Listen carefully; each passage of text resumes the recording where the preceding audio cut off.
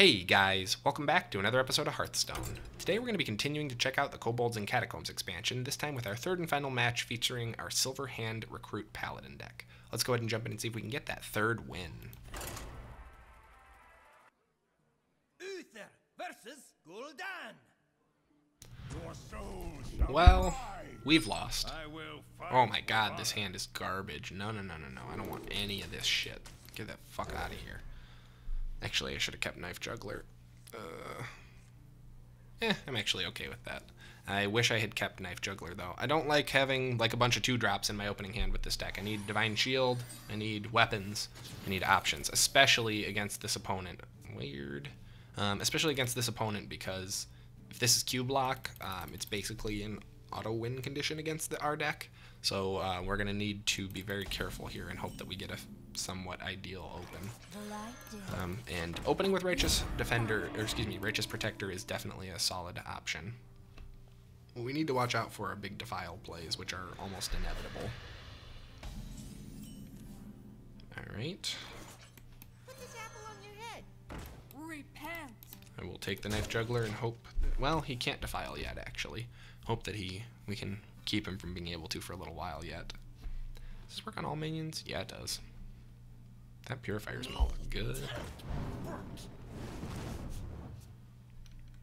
Okay, so I can use the Maul this turn to... he is going to go for... Wait. Oh. That was inefficient. Oh, that's okay. Alright, so we got Direwolf Alpha, which actually kind of throws what I wanted to do this turn a little bit. We got 3 mana. I could just attack into this and then re-Purifier's Maul, but ugh, what a waste. Instead, I'd rather go for the Direwolf Alpha and be less wasteful and be wasteful in a different way. I'm gonna waste 1 damage worth of attack, which ain't nearly as big of a deal. And here comes the Defile. I can just feel it. Don't do it. You know you want to just be playing a Demon Lock deck and not the flavor of the week. Nope. This is totally gonna be what I was afraid of. Alright, well, let's see. 1, 2, 3, 4, 5, 6 cards in his hand. Let's go ahead and coin and then Divine Favor.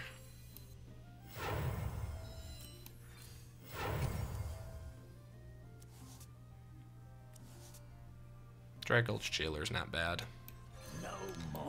This hand actually is not bad at all. That we needed that. We needed that Divine Favor pretty badly, and now we got a decent toolkit. I'm feeling a bit better. Ooh, if this is, see, this is where that auto win condition thing comes in. I need to be very careful of that, because if that summons Void Lord, it's basically game. Ooh, don't do that. No, don't do that. Okay.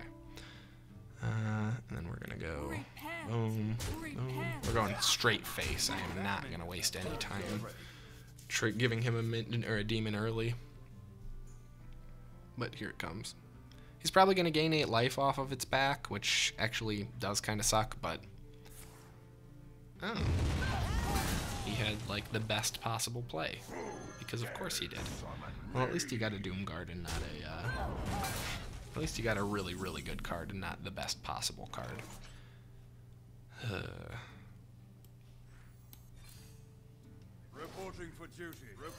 We're going to fill the board up with Silver Hand Recruits. Hope to God he doesn't have a board clearing card here again, and then level up next turn if we can. If we can. There's a decent chance of him just dropping a Defile here, which would be so good for him too. Or another Hellfire. I mean, he's been doing nothing but drawing so far, so the odds are he probably has one. No, he doesn't. And he didn't take out exclusively Silver Hand Recruits.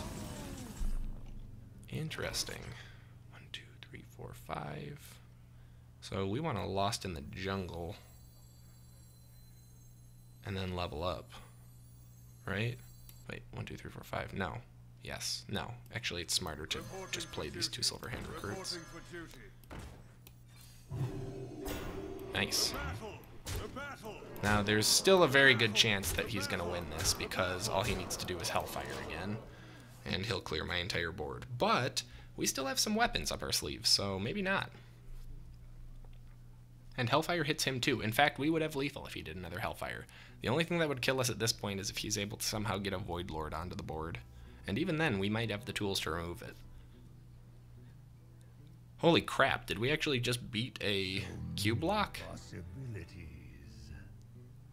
I don't want to get my hopes up too high, because every time I do, they just crush them down, but... Here comes some kind of AoE. No?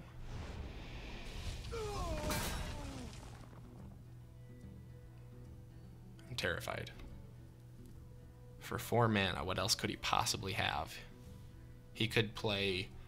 I mean, if he plays Hellfire here, it'll wipe the whole board. And I won't have lethal anymore. Okay, interesting. It's not enough, but interesting. Ha, Sunkeeper. What up, Sunkeeper? Don't really need you now.